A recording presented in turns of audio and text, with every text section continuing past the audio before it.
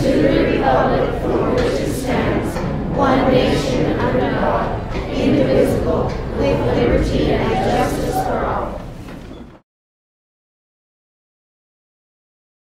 Good morning, little Wildcats. Today is Friday, November 13th.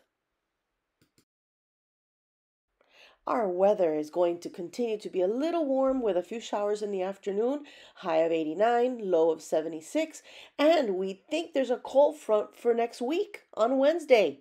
All right. And for our joke of the day, if April showers bring May flowers, what do May flowers bring? Pilgrims, of course.